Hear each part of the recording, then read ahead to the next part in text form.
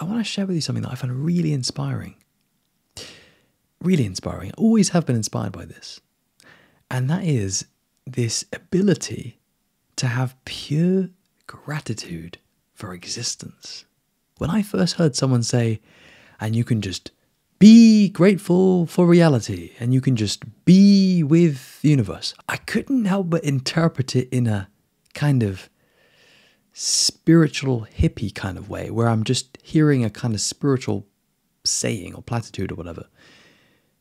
But then I started to meditate more. I started to sink deeper into the present moment, and I started to actually, increase my consciousness, which, by the way, is what gets you there.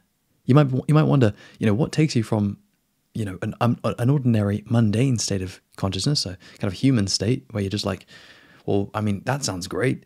What am I going to do about it? To actually feeling this stuff and actually being like, wow, I'm grateful for being alive. What does that? Well, basically it's consciousness work. It's spiritual work. It's enlightenment. And personally speaking, meditation is my favorite way in because it's free, it's natural, you can just do it anytime. And, what I've noticed as well is that when people speak of meditation, one thing I've noticed is that most people aren't very developed with it.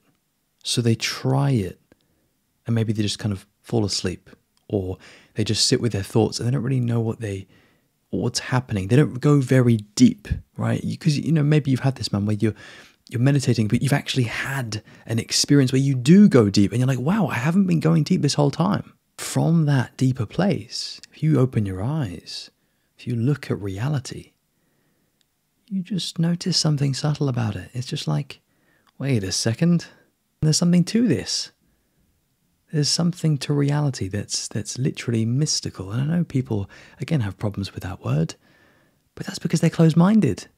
How many people do you actually know who are serious and earnest about, enlightenment and awakening and genuine raising of consciousness? Not many people. This is why, if you have intuition, if you have that inner knowing that you need to pursue this path, if you need to become more spiritual, do it. You've just got to do it, because most people, they will not have the inclination to do it really, because they'll just give up. They'll just half-ass it. They'll just try meditation. But yeah, I tried it. Do you know how many people in my life I've spoken to have said, yeah, I tried meditation? And no judgment, there's nothing wrong with that. But come on, man. Like, if you're anything like me, you could try and meditate for years and still go after it and still pursue it, because you know what could happen. You know that the ultimate reward is higher consciousness.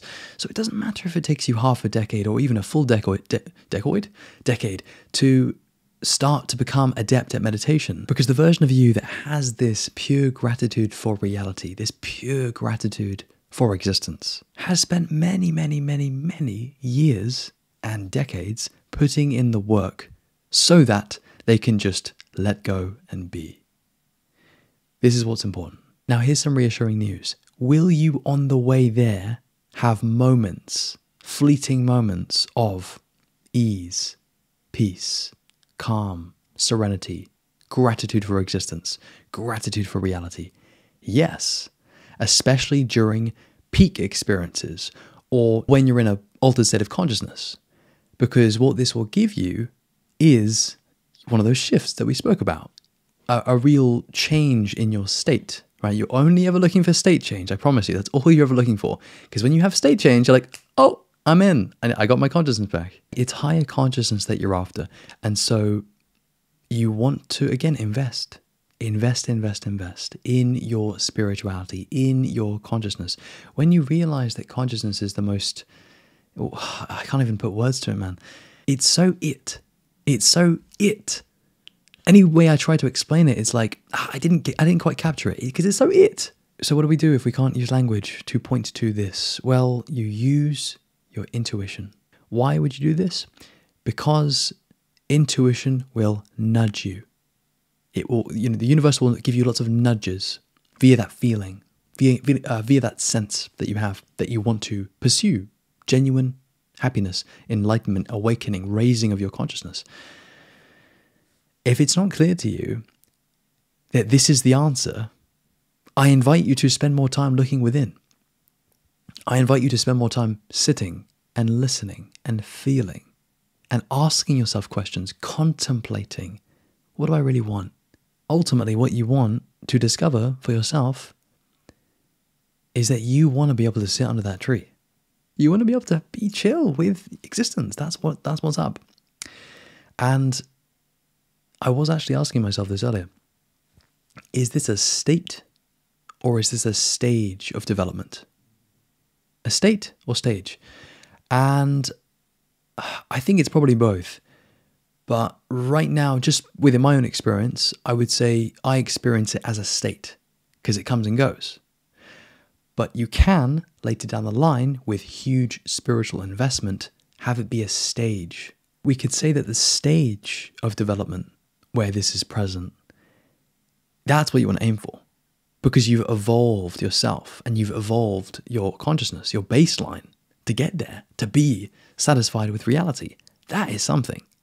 Because you may have fleeting experiences, states, as we've said, but to be at the stage of development where you can truly be with yourself and have this gratitude for reality, man, that is inspiring. We are going to call it there. Lots of love. Take care, my friend, and as always, peace.